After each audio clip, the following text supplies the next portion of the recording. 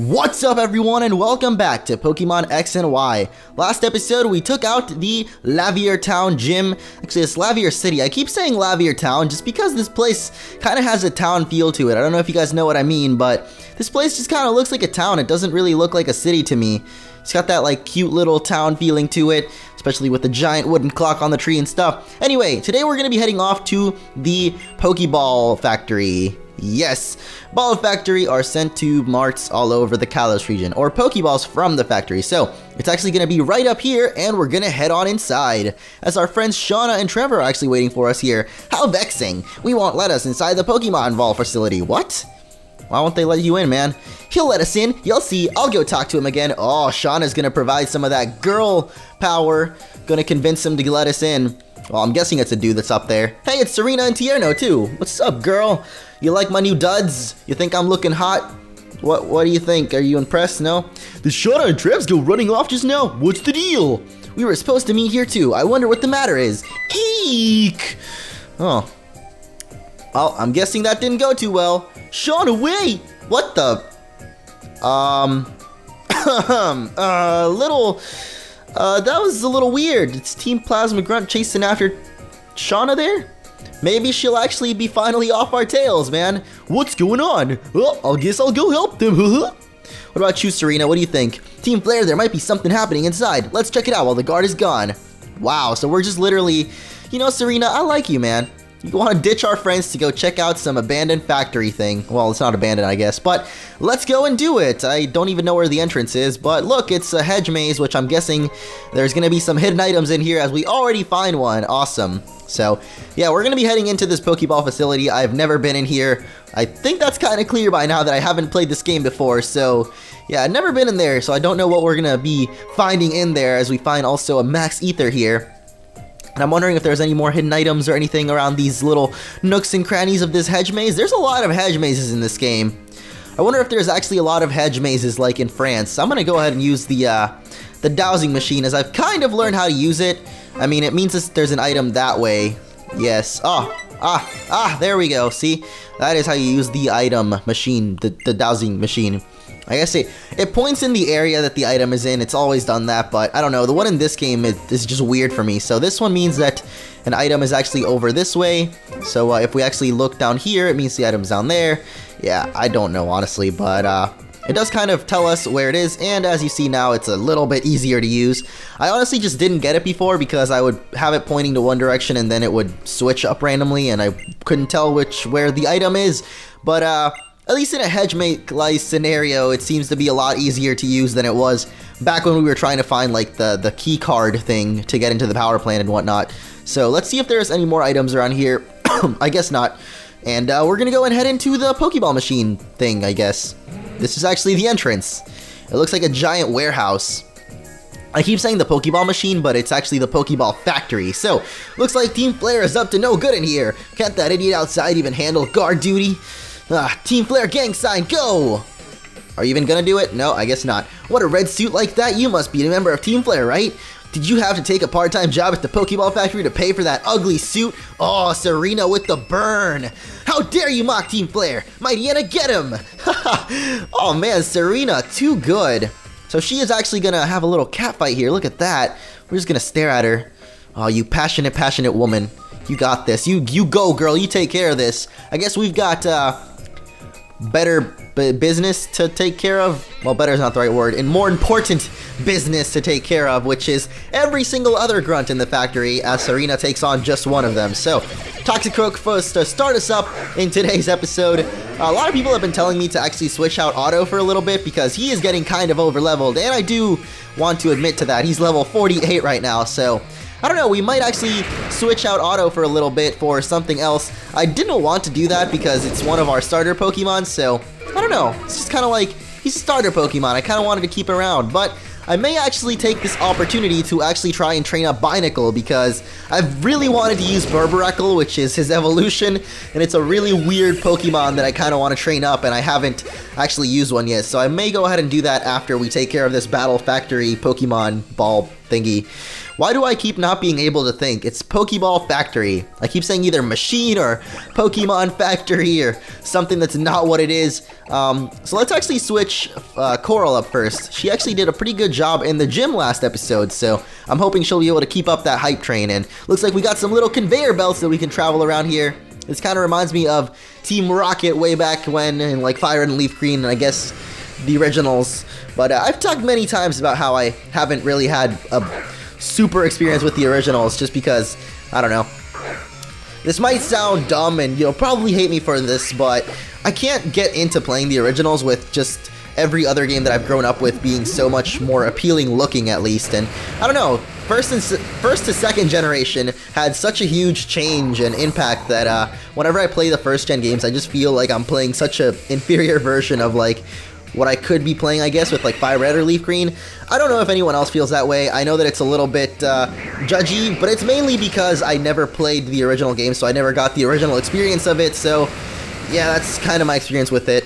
I did play second gen though, and I really like that, and I still do like those games. I guess it's just mainly because I never originally played the first gen. So either way, what I was saying was that the conveyor belts remind me a little bit of like Team Rocket hideouts and like Blue's Gym in Heart Gold Soul Silver, I guess, where they have little pads that warp you around, or, well, not warp you, but, you know, move you around kind of like a conveyor belt. And in this game, they actually look like conveyor belts. They don't look like random colored Dance Dance Revolution pads, because that's kind of what they look like in all the other games. I think in Ruby Sapphire, actually, also the twin gym leaders, the double battle gym battle, has like weird little spinny tile things too, which are kind of like conveyor belts. But at least in this game, they actually look like conveyor belts, so that's a plus. Alright, let's throw on to the dowsing machine. I guess we can't do that. Why does the camera angle, like, randomly change there? It's weird. I guess we can actually get back here, and there is an item, a quick ball. Cool. I've actually been meaning to buy some different Pokeballs, because there's actually a Pokeball shop in Lumio City where you can buy a ton of different Pokeballs and stuff, and I've been meaning to buy some quick balls and some timer balls, because I like catching Pokemon, man. This game actually even promotes catching by giving you experience when you catch stuff, so I really like catching Pokemon, and I'm going to try to catch more. Don't worry, be happy! I wonder why she says that, man. That is a total reference right there. There's actually a ton of references in this game. I don't know, it's got way more than previous Pokemon games do. I don't think previous Pokemon games actually really referenced a lot of real-world, like, memes and references to songs and stuff. As I've seen, there's a ton. There's, like, a DBZ reference. Apparently, later on, we're gonna see a trainer that actually references Reggie Fils-Aimé, the My Body Is Ready Nintendo of America director guy. What is he, like, head president of Nintendo of America, I think? Yeah, Reggie's pretty high up there, man. He's high maintenance. I would not want to take him out on a date. He's probably asked me for expensive things, and yeah, would not take Reggie on a date. But yeah, there's a reference to him in the game, apparently. There's, of course, that Dragon Ball Z reference that I skipped, quote, and there's, I don't know, there's a lot of references to real-life stuff in this game, and apparently a ton of Hoenn references, which is pretty cool as well. And apparently, we use our super effective Fairy-type moves on Hamaitiena just for him to use his super effective Dark-type moves on us. So, another matchup that I'm actually just now learning is that Fairy is super effective against Dark Pokemon. So far we've got that they're good against dragons, they're good against dark, and they're good against fighting. I believe that's it, actually, so yeah. Here, Loliette is actually learning Signal Beam, and I think I might actually finally get rid of Covet. Honestly, guys, I haven't made use of it. I really wanted to use it, or keep it around, but I don't know, I just haven't made any use of it. And I don't think we have any Bug-type moves on our team, so right now, Loliette actually is really good overall. She's got 4 different types of moves. She's got Bug, Fairy, Psychic, and Ghost, so she's got a lot of typings covered with that super high special attack, too. So Loliette definitely proving that she's one of the better Pokemon on my team, actually. I'm really glad I chose Meowstic. I just really liked it from the very first moment I saw it revealed, and I don't know, it's actually proven to be a really cool Pokemon, so one of the ones that's actually kind of stayed on our team for a really long time, as well as Otto, and I think, who's our third super main Pokemon? I don't know, we had Torchic or Blaziken for a while, and then we kind of replaced that with whoever. What is even our team? Okay, we've got Coral, the Skrelp, Loliette, Otto, Brave, Excalibur, and Finks. I guess our 4th team member was Aladar, the Tyrantrum, but I went ahead and took him off the team for a little while. I might do the same with Otto soon, just to train up some more Kalos Pokemon. But yeah, Tyrantrum was a pretty big part of our team for a long time. And then we finally evolved him, and I decided, hey, Tyrantrum, now that you've evolved and become better, let's not use you, because I am just that, I guess, heartless of a Pokemon trainer. So let's go ahead and take on the rest of these Team Flare grunts. As you saw there, we actually have a little computer we can go to, and I guess a little shack or something. I don't know what that was. Just like a little director's cabin thing, where I guess the head of the factory will sit and command people. I believe I've actually had the EXP share off for all of these battles here. I completely forgot that I actually turned it off to evolve Sylveon, and I've forgotten to actually turn it back on ever since, so this is actually maybe why the game is becoming a little more challenging. Honestly, I might just keep it off because the game is actually becoming a little more challenging, or I may turn it on again because I do have Goomy and stuff that I want to train up. So yeah, I think I'm going to keep it on actually, and probably, or well, turn it back on and bring another team member for a little while to replace Otto for just a little bit. I'll probably bring back Otto. By the time the Elite Four comes, actually, I'll have a whole slew of Pokemon to pick from, so it's going to be pretty great. Even though some of them might be a little underleveled, but I'll just train them up, and we'll be fine. I just want it to be, like, by the end of the game, at the Elite Four or whatever, just have like 20 different Pokemon leveled up to choose from so that you guys can actually get a little bit of a choice in what you think my final team for the Elite Four would be. I've never done that before in a Pokemon game, and this game really does give you the opportunity to kind of have a lot of Pokemon on your team, kind of like Ash did in Unova, how he had like 8 different Pokemon in rotation. Well, sort of like that. So let's go ahead and push the button, and the conveyor belt has actually been reversed now, which will be very helpful, I guess, to getting to our final destination. Hopefully that is not death by a roller coaster, as in the movie's final destination, but I guess we'll never know until we get there. So here we do have all of the scientists that I guess have been held hostage by Team Flare. Oh no! Will you guys give us some prizes when we beat them, hopefully? Kind of like the guys in the power plant did, I'm hoping. Both you and your Pokemon should take a nice rest for a while. Aw, thank you, kind lady. I love it when people just randomly heal us, man. It's great. Trash can is empty, so let's head back to the Poké Ball Factory and wrap this up. I guess you gotta head back down and actually take the conveyor belts, because they have now been reversed polarity, and yeah, they'll take us to different places now. So let's go ahead and take this one. Oh, never mind. I guess not that one. Alright, for some reason I didn't notice that you can actually step back up right here. I don't know why, but that is where we're going now. And I've gone ahead and reversed the polarity of the conveyor belts, and actually we already battled you. I think I actually reversed it just the way it used to be. Did I really do that? I don't know. Yeah, I'm pretty sure I did. And now we can't do anything? I don't know why I'm so confused by this, but yeah, we reversed the polarity. There's actually a little steps that you can take right there. I didn't even notice, but now we can actually make it over here to this side of this lady that we already battled, and actually get behind this guy too, and finally get up to the end of this Pokeball Factory. I don't know why I confused myself so hard there, but here we are. Come now, work for Team Flare. If you just help us, we wouldn't have to carry all these Pokeballs by ourselves. Or without a contribution of just $5 million, you could become a member of Team Flare. It's a no-brainer. What in the world are you Team Flare fools thinking? I'll never forgive any group that tries to take all the Pokeballs for itself. Forget it. I'll quit wasting time with this person. I agree. There's no way we can use here. Let's blow this place to smithereens. What? Oh, what do we have here? An intruder.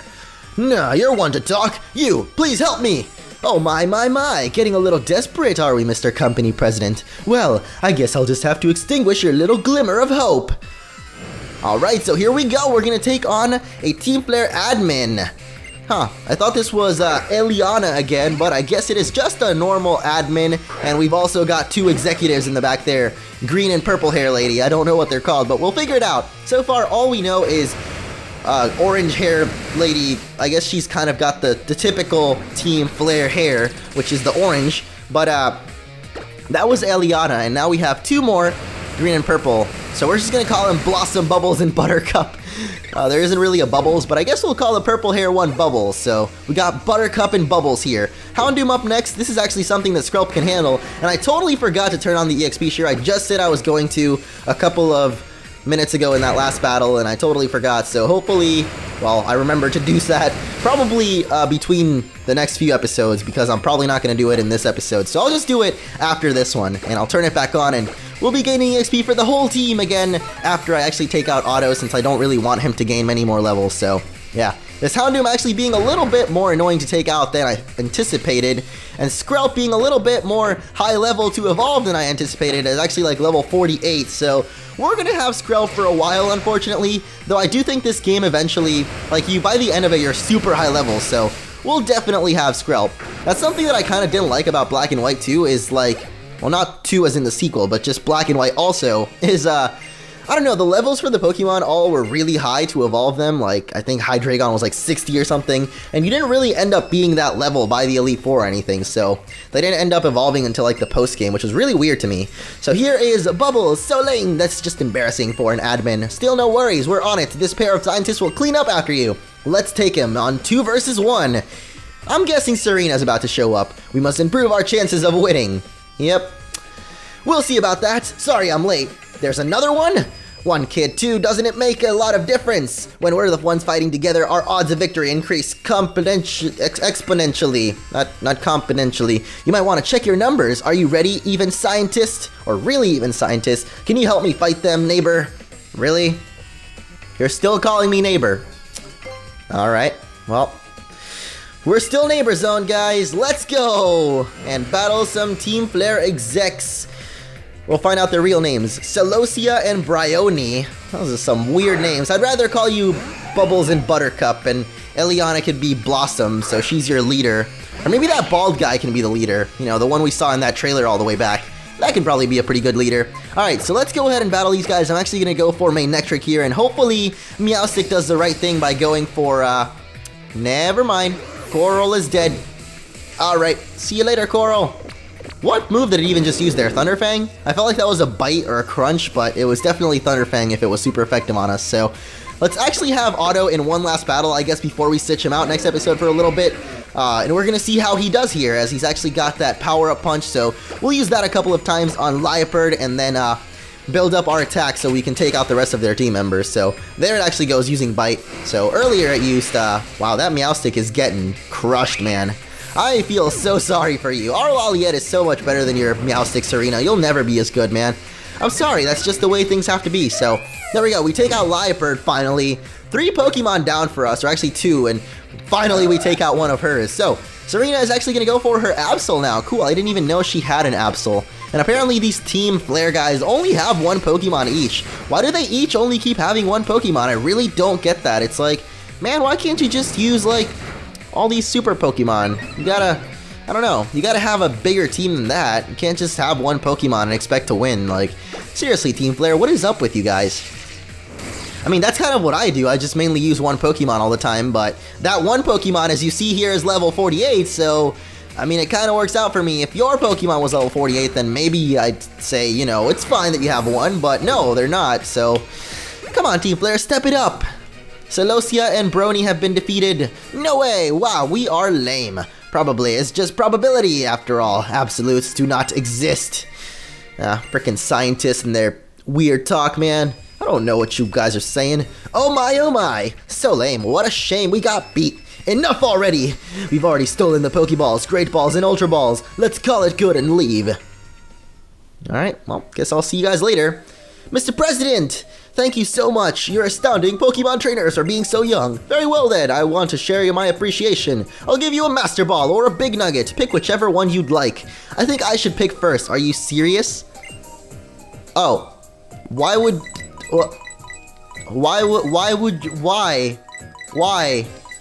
do we get to, of course we're gonna pick the Master Ball, what? I mean, how much money does a Big Nugget give you? As a bonus, you can have the one you didn't pick as, whoa, okay, so I guess we could have just picked the Big Nugget. Sure. That is great. We're in a Poké Ball Factory, why don't we just steal all the Master Balls? That would be pretty smart, so, I don't know. What were they planning to accomplish by taking all of the Pokeballs for themselves, I wonder? I really don't know, Mr. President. Without Pokeballs, people can't catch Pokemon, which makes many people won't be able to make friends with Pokemon. Let's sit on the president's chair, man. Feel important. Yeah, that's right, man. We are the ones in charge now. We've taken over the company, man. You're out, Mr. President. You can't handle this company, man. You're fired. You're fired. No, he's not. Well, one man can dream, right? It's they stole Pokeballs, right? That means they must be planning something that they may need Pokemon for. I heard that Team Flare was also behind the trouble at the power plant. And electricity, what could they be after? Huh. I don't know, maybe they're trying to power up this giant evil death ray that the Lysander guy was talking about? Who knows? We'll find out as we get more into the story of Pokemon X and Y. The thrilling conclusion to come next time. No, not really. We're actually pretty far from the thrilling conclusion. And I actually don't know. All I know really is what Lysander has told us so far. It seems like they want to make some kind of death ray, but then again, we still don't know if Lysander even is with Team Plasma or Flare. I keep thinking of Team Plasma every time I think of Flare. How do we get out of this place? Seriously, why is it so difficult to get out of this Poké Ball Factory, man? This should not be that difficult. Let's actually reverse switch, I guess. And now we can get out of here. Hey, man, you weren't here before, were you? I don't think so. You could have at least gave us a free Pokeball, man. You gotta be that cheap. All right, well, we're finally gonna make it out of here, and hey, our friends are back. How was that, Shauna? You all right? Hey, do you think it's okay to have a look around now? Yeah, I mean, why would you want to look around now? We already kind of looked around. I'm sorry, Team Flare messed up everything. It's not a good time right now. Team Flare? Have I heard the name somewhere before? Were the people in the red suits from a minute ago? That's right, Trevor, Team Flare. How do these guys not know about them? Do you, like, are you blind? Like, what's happening here? They took all of the Pokeballs by force, but they're everybody to use. How awful. It seems like it would be best not to get involved with those guys. I mean, I see a giant vat of Pokeballs right next to us, so clearly they didn't take all of them. What should we do now? According to the town map, Dendemil Town is next. Okay, so I guess that is where we'll be heading next time. Mo, you and Serena were really awesome. You're way stronger than those bad guys. Still, try not to do anything crazy, okay? You mean like you going and having some Team Flare guy chasing after you? Because that wasn't crazy. I didn't worry about you or anything, but alright, Serena. Thanks for the chat. I guess she's just gonna chill out in these Pokeball Factory. Cool. Well, that is, I guess, going to be it for this episode, as we're actually getting a holo clip. Every time I say we're going to end off, we get another holo clip. Except this time it's someone that I have no idea who you are, so shake it all around and there we go. We're bringing you this special bulletin. The Poké Ball Factory in the area around Lavier City has been attacked. The identities of those involved are unknown. However, this is not expected to have any effort or effect on the sales of Pokeballs. That's it. I really needed to hear that, man. That was very, very important for me to hear, so cool. I guess holo clips can just randomly get you these little news, I guess, every once in a while. I mean, my phone actually alerts me when there's like an Amber Alert nearby, so I wouldn't be, or I'm not really that surprised that the holo clip actually has little news stuff for people around the area, I guess. Anyway, that is now going to be the end of this episode, guys. So next time we're going to be heading off to, I guess, Dendemil Town, and here's this guy. Why are they like... How do they not know that Team Flare is up to no good? I mean, you see a bunch of people with red suits. Nobody's gonna get, like, curious about what they're doing? Seriously? Thank you guys for watching. If you enjoyed, be sure to leave a like, and see you guys later.